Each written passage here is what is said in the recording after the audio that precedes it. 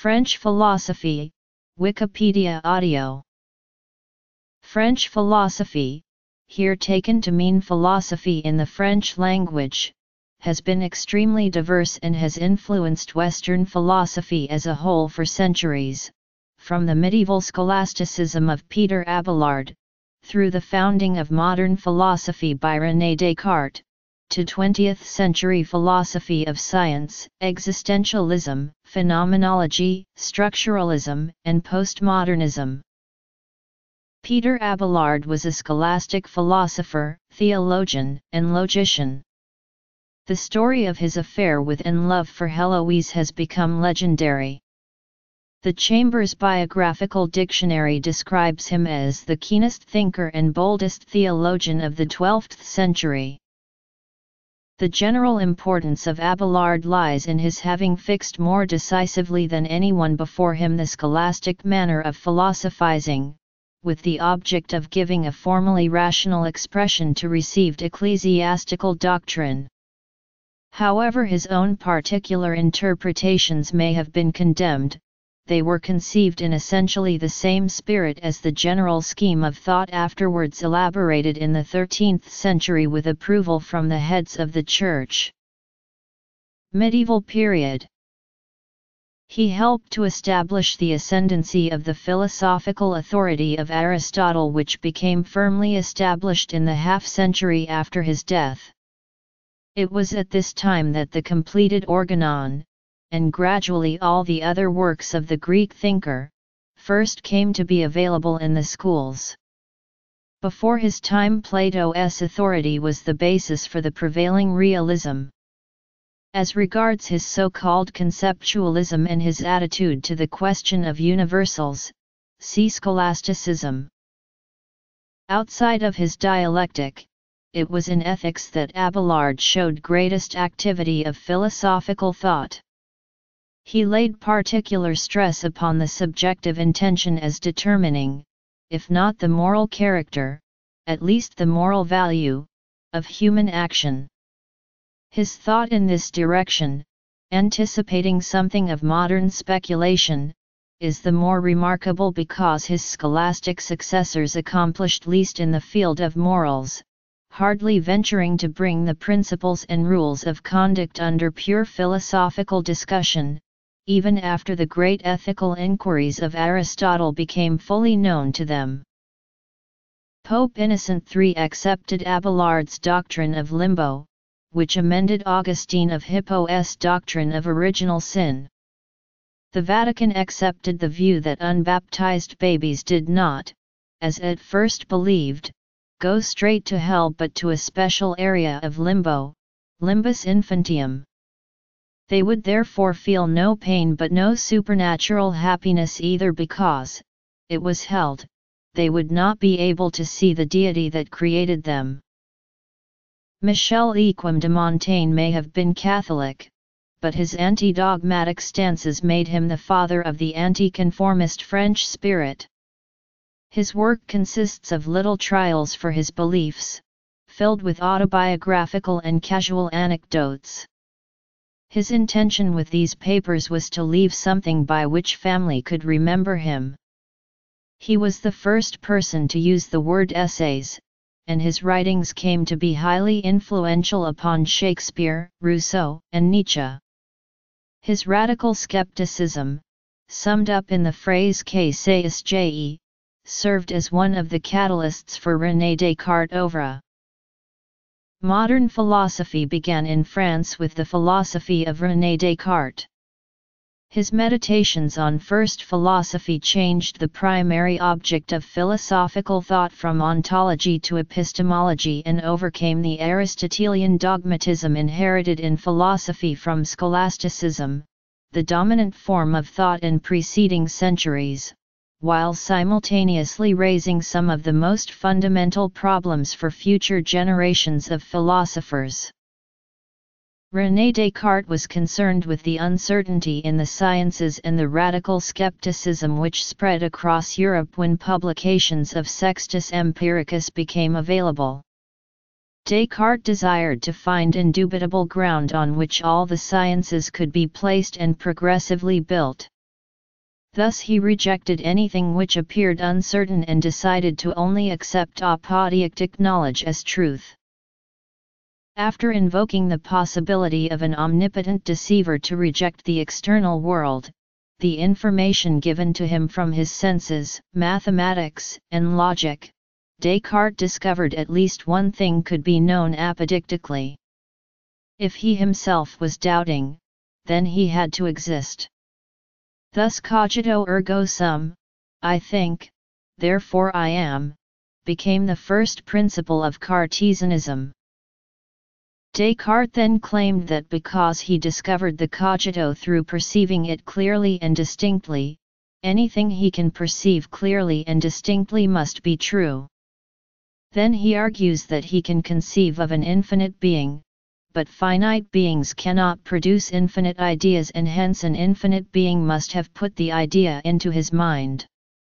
He uses this argument, commonly known as an ontological argument, to invoke the existence of an omnibenevolent God as the indubitable foundation that makes all sciences possible. Many people admired Descartes' intentions, but were unsatisfied with this solution. Some accused him of circularity, proclaiming his ontological argument uses his definition of truth as a premise, while his proof of his definition of truth uses his ontological argument as a premise. Hence the problems of solipsism, truth, and the existence of the external world came to dominate 17th-century Western thought. Another famous problem arises from Descartes' substance dualism. For Descartes, a substance is that which can be conceived independent of everything else and exist independent of anything else. Since Descartes conceived of the mind independent of everything else when doubting everything uncertain, and because if he wanted to God could produce a world in which only the mind existed, he came to define the mind as a different substance from that of body. For Descartes, the mind is defined as an unextended substance and the body as an extended substance. This raised the fundamental question of how it is possible that mind and body interact with one another. Peter Abelard. One solution to the mind-body problem came from Cartesian Nicolas Malebranche. Malebranche maintained that created substances of a different kind cannot interact with one another. In fact, he believed substances of the same kind could not interact either because no necessary causation could be perceived. He proposes then that it is God, an uncreated substance, who brings it about that each time one perceives a cause, one also perceives an effect. Hence the doctrine is named occasionalism. Malebranche was well known and celebrated in his own time, but has since become somewhat of an obscure figure in the history of Western philosophy. His philosophy had a profound effect on it, however, through its influence upon Spinoza and Hume, whose problem of causation was influenced by Malebranche's occasionalism. It's possible that Malebranche also influenced George Berkeley, although he rejects any association with Malebranche beyond superficial similarities. French philosophy in the 18th century was deeply political.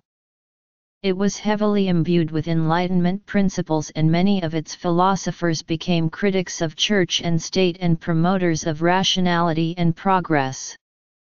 These philosophers would come to have a deep influence on the politics and ideologies of France and America. Charles de Secondat, Baron de Montesquieu, was a social commentator and political philosopher. His theories deeply influenced the American founders.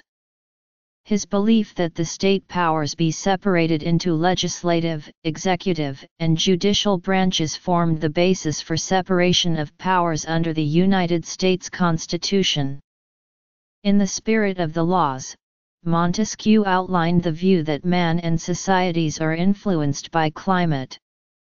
He believed that hotter climates create hot-tempered people and colder climates aloof people, whereas the mild climate of France is ideal for political systems. This theory may possibly have been influenced by similar sentiment expressed in Germania, an ethnographic writing by Tacitus, a writer frequently studied by Montesquieu. Voltaire came to embody the Enlightenment with his criticisms of church dogma and French institutions, his defense of civil liberties and his support of social reform. The civil liberties for which he fought were those of the right to a free trial and freedom of religion. He is best remembered for his aphorisms and his satire of Leibniz known as Candide, which tells the tale of a young believer in Leibnizian optimism who becomes disillusioned after a series of hardships. Jean-Jacques Rousseau distinguished himself from the progressive scientism of the Enlightenment with his proclamation in Discourse on the Arts and Sciences that art and science are corrupters of human morality. Furthermore, he caused controversy with his theory that man is good by nature but corrupted by society, which is a direct contradiction of the Christian doctrine of original sin. Some of his theories continue to be controversial, such as his idea called the general will, which has been both accused of fascism and praised for its socialist ideals. Rousseau's thought highly influenced the French Revolution. His critique of private property has been seen as a forebear to Marxist ideology, and his picture was the only one to grace the home of Immanuel Kant. He was so highly praised by the French revolutionists, that in 1794 his remains were moved to the Pantheon in Paris. Denis Diderot was a key collaborator in the creation of the Encyclopedia. A systematic collection of all the information of the arts and sciences, the encyclopedia caused great controversy. Diderot was harassed repeatedly by the police, and was even arrested. The ecclesiastical party disliked the encyclopedia, which was a threat to the aristocracy because it asserted that the state should take care of the people and not itself, religious freedom, freedom of thought and the value of science and industry. In the end, the bookseller began removing all articles he deemed controversial in fear of punishment. The encyclopedia that Diderot had worked on for 20 years was ruined beyond repair. 16th century. 17th century. Auguste Comte was a philosopher born in Montpellier. He was the founder of the discipline of sociology and the doctrine of positivism, and may be regarded as the first philosopher of science in the modern sense of the term. René Descartes. Nicolas Malebranche. 18th century. 19th century. Auguste Comte. Strongly influenced by the utopian socialist, Henri de Saint-Simon, Comte developed the positive philosophy in an attempt to remedy the social malaise of the French Revolution, calling for a new social paradigm based on the sciences.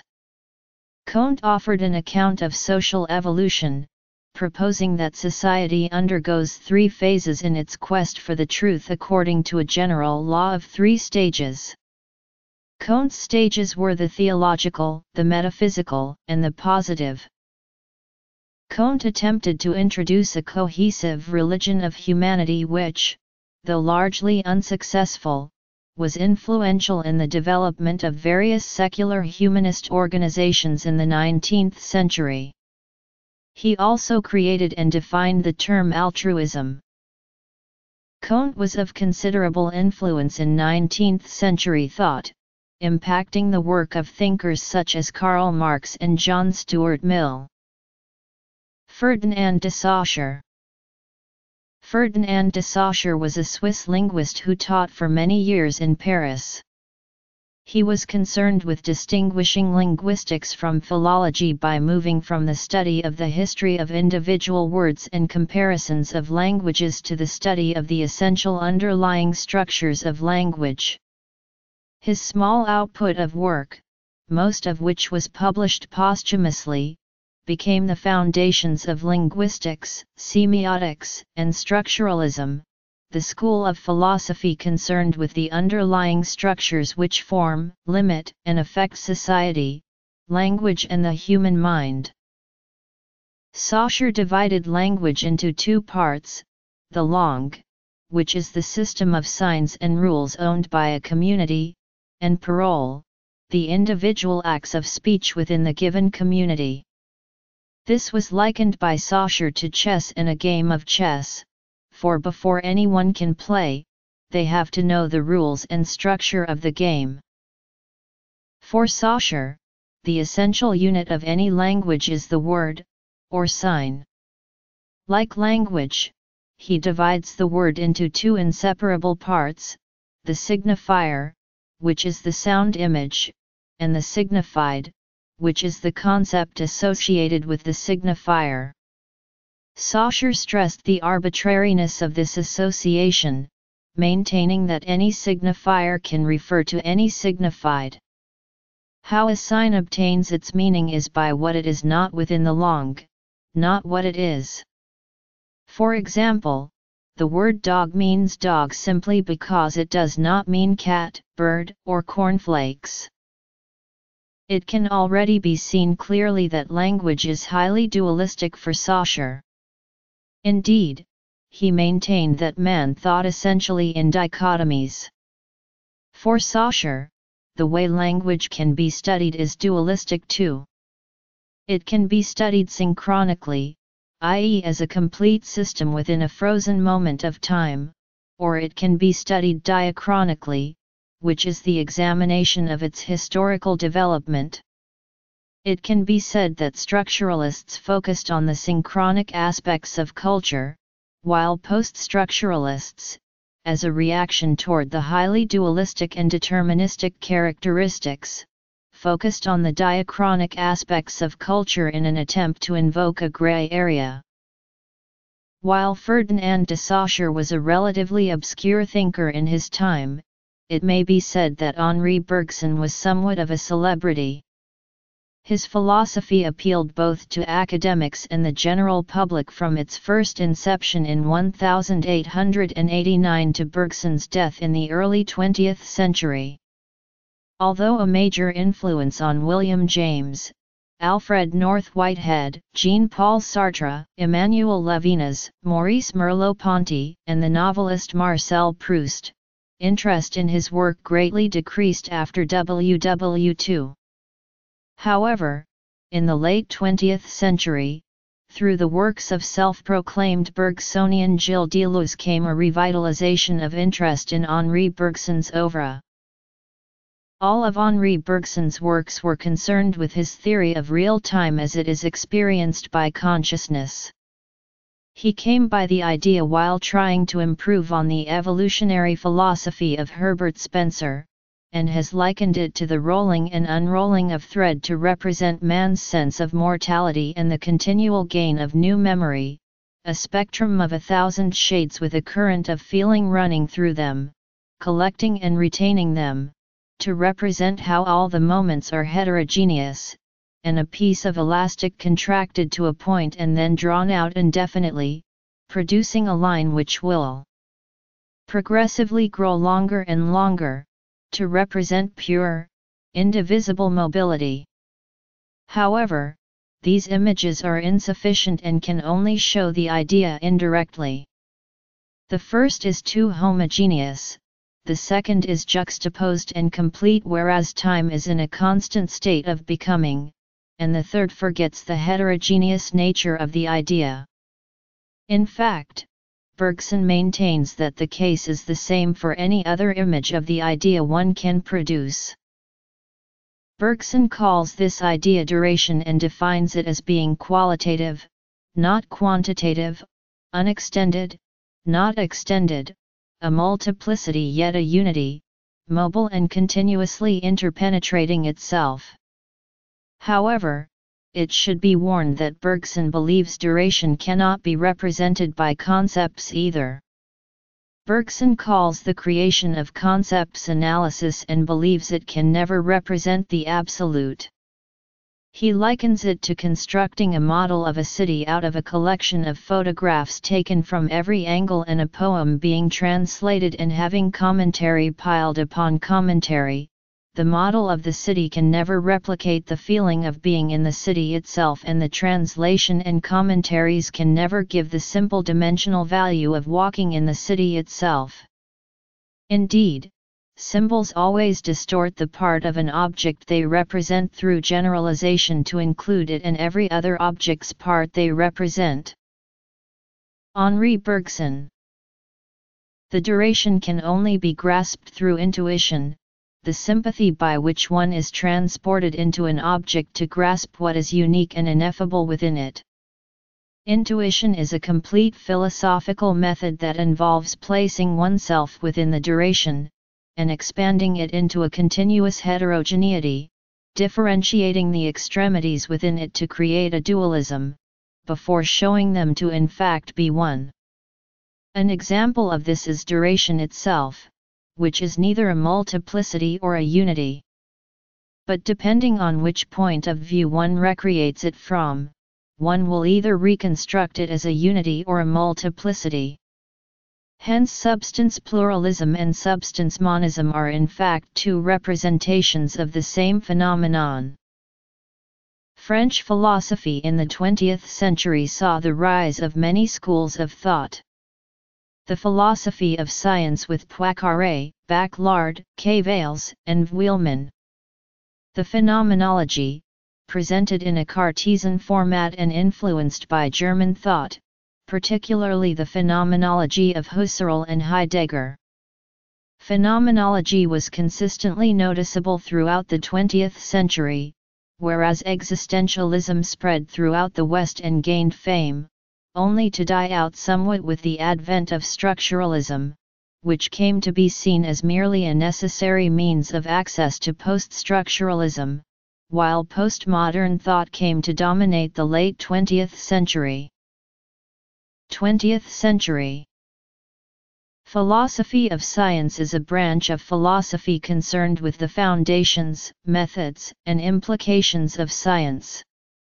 The central questions of this study concern what qualifies as science, the reliability of scientific theories, and the ultimate purpose of science.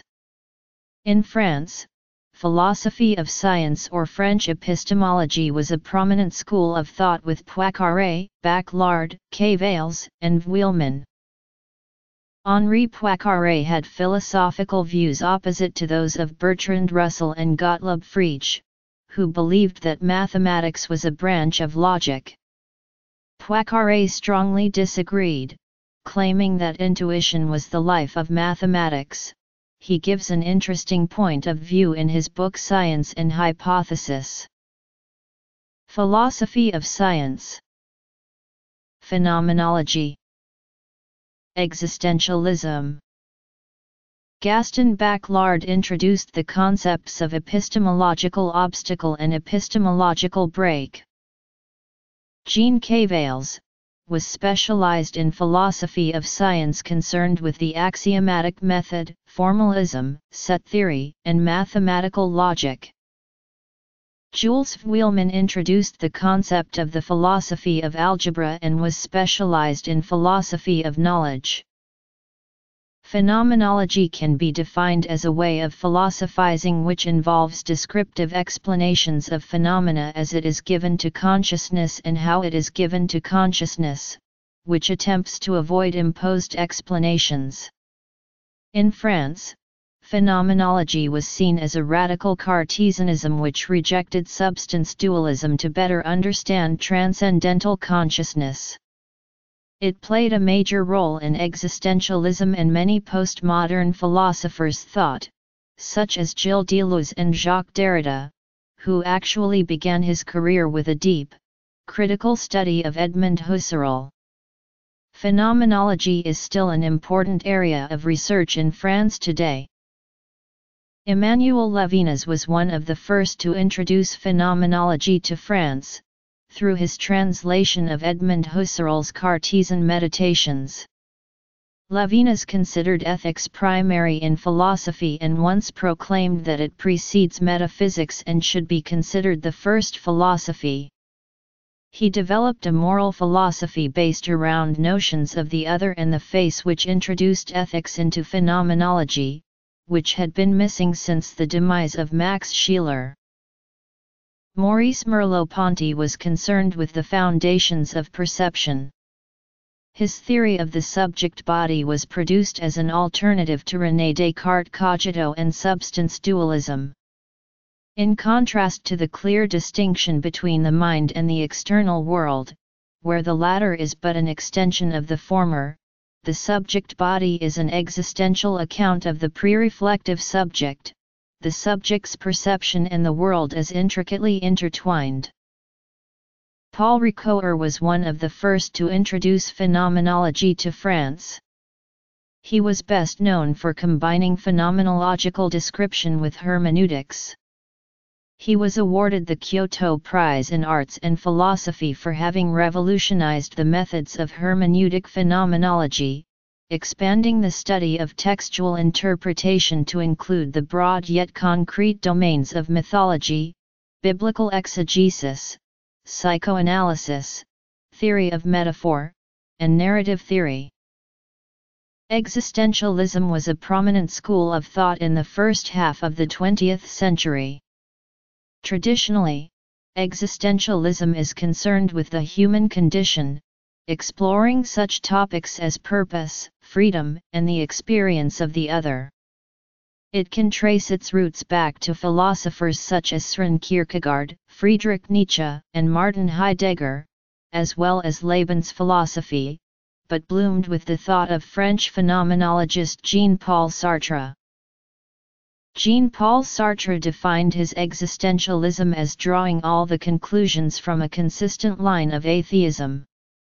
His major thesis is that existence precedes essence. With an immaterial object, such as a knife, an artisan devises an essence, such as that of slicing bread, and then produces an object whose purpose it is to fulfill its essence. However, without God, there is no artisan who developed the essence of man in a teleological sense. So first man is born free, thrown into the world where sole responsibility for his actions rests on his shoulders, then through his actions he defines the essence of not only himself, but of what he believes man ought to be. The denial of this responsibility through excuses is what Sartre termed bad faith.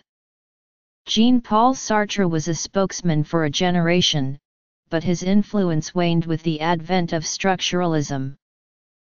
Albert Camus rejected being labeled an existentialist, preferring to be called an absurdist. In the opening pages of The Myth of Sisyphus, he states what he considers to be the fundamental question of philosophy: is suicide the correct response to an absurd world? Likening a godless life to the story of Sisyphus, where he is doomed forever to push a rock up a hill only for it to roll down again, Camus' answer is no. It requires revolt. The struggle itself is enough to fill a man's heart. One must imagine Sisyphus happy. Simone de Beauvoir was an existential feminist. Beauvoir believed that through surrounding women in a false aura of mystery, man had turned her into the other. Furthermore, she proclaimed women were stereotyped by this aura and that it was used by man as an excuse for not understanding them and dominating them. The other is always the underclass. But Beauvoir maintains that Sartre's thesis applies to women as much as it does to men, and that through their choices and actions, women can transcend this aura and reject being the underclass. As previously mentioned, French structuralism is primarily concerned with the underlying structures which form, limit, and affect society, language and the human mind. It finds its roots in the thought of Ferdinand de Saussure, who was concerned with linguistics. But soon structuralism began to be applied to anthropology, social sciences, and psychology. Structuralism played a major role in intellectual thought after World War II, where it rejected existential concepts of freedom for the idea of man as determined by structures in the thought of such thinkers as Claude Lévi-Strauss and Jacques Lacan. However, by the end of the century it became perceived as important not for itself, but for the schools of thought it produced, such as post-structuralism and deconstruction. Claude Lévi-Strauss applied Saussures' structuralism to anthropology, perhaps most famously to the dreams of tribes. Roland Barthes was a literary critic and semiologist who applied Saussures' thought to literary theory. In Mythologies, Barthes explored articles, advertisements, movies, etc. to demonstrate the deep-seated bourgeois propaganda found within. He described these myths as second-order signs. A certain form of green bottles signify red wine. The bourgeois then assign a second signifier to this signifier, that of relaxing, healthy, strong wine, be it to sell products or uphold the status quo. Jacques Lacan was a psychoanalyst who sought to explain the mind in terms of structures both in order to correct perceived errors in Freud's thought as well as errors in the subsequent interpretation of Freud through the theories of Saussure, Strauss, and Barthes. Lacan was also influenced by German philosophers G. W. F. Hegel and Martin Heidegger through Alexander Kojève's lectures on Hegel's phenomenology of spirit. The second half of the 20th century saw the rise of so-called postmodern thought. This rise was especially noticeable in France. However, the term is fairly hard to define. In fact, some people maintain that it is nothing but a slur applied to a group of disparate philosophers wrongly grouped together. However, it can also be seen as a critique of traditional Western thought, particularly dichotomies and the belief in progress, influenced heavily by structuralism, phenomenology, and existentialism. Louis Althusser and his colleagues, prominently including Etienne Balibar, reworked Marxism using insights from structuralism, against the so-called humanist trend in Sartrean and Western Marxisms. Althusser offered an influential new reading of Marx's work, describing an epistemological break between the young, Hegelian Marx and the late Marx of Das Kapital. With his focus on the economic level and theory, Althusser came into conflict with social historians, such as E. P. Thompson. Jean-François Lyotard defined postmodernism as skepticism toward metanarratives. A metanarrative is a kind of grand arching story that encompasses, and claims to predict, everything. An example is Marxism, which explains the communist as the inevitable historical synthesis of the proletariat and capitalist of modern capitalist class division. Lyotard considered the metanarrative an essential feature of modernity. Hence the postmodern condition is the replacement of metanarratives with a multiplicity of micronarratives, or to call them the appellation Lyotard gave them, language games. Lyotard maintained that these language games lack any all-embracing structure but were brought about by technological developments in such fields as communication and mass media, making metanarratives indefensible. Michel Foucault maintained a similar skepticism about absolutes, such as right and wrong, sane and insane, and human nature. His method was not to deny such notions, but to historicize them, examining what in the supposedly necessary may be contingent, and demonstrating the relationships between knowledge and politics, power and knowledge. His main fields of investigation were psychiatry, medicine, and disciplinary institutions. Foucault was anti-Hegelian and anti-teleological in his historical excavations. Through his examinations of psychiatry in Madness and Civilization, he showed that the development of psychiatry was not an obvious improvement on previous treatments of the insane, and that furthermore, the apparent scientific neutrality of psychiatric treatments hides the fact that they are a form of controlling defiance of bourgeois society. Jacques Derrida developed deconstruction as a response to structuralism. Deconstruction takes a text, examines binary oppositions within it from several different interpreting standpoints, and then attempts to show them to be dependent upon one another, unstable, ambiguous and historically and culturally defined. Through showing the fluidity of the dichotomies, deconstruction shows the fluidity of the text. Derrida maintained that no meaning is stable, not even the dichotomies classical philosophers took for granted.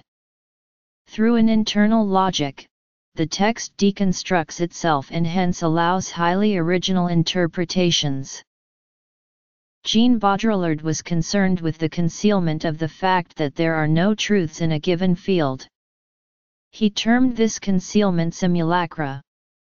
An example he gives is the Borges story of an empire that creates a map which was so accurate that it laid over and covered the entire city it mapped. The map grew when the empire grew, and decayed when the empire decayed. When the empire was destroyed, the only object left was the map. For Baudrillard, people live in the map and hence reality crumbles because of misuse. Eventually, the difference between reality and illusion becomes indistinguishable for the consciousness. Baudrillard called this hyperreality. An example of this is reality television, which is dependent on the watcher embracing it to create the illusion that it mirrors reality.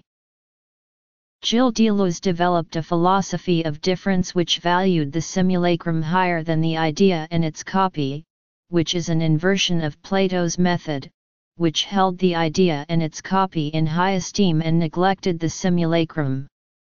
He saw difference as prior to identity and reason as not all-encompassing, but a little haven built in the duration of difference in itself.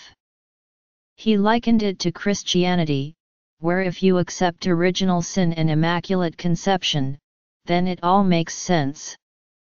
Deleuze also developed a constructivist view of philosophy as the job of developing concepts, just like it is the poet's job to produce poems and the painter's job to paint paintings.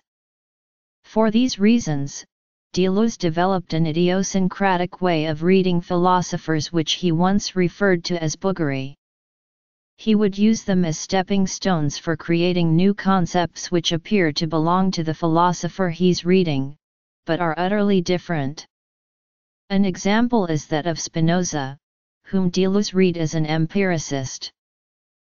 Structuralism. Post-structuralism and postmodernism.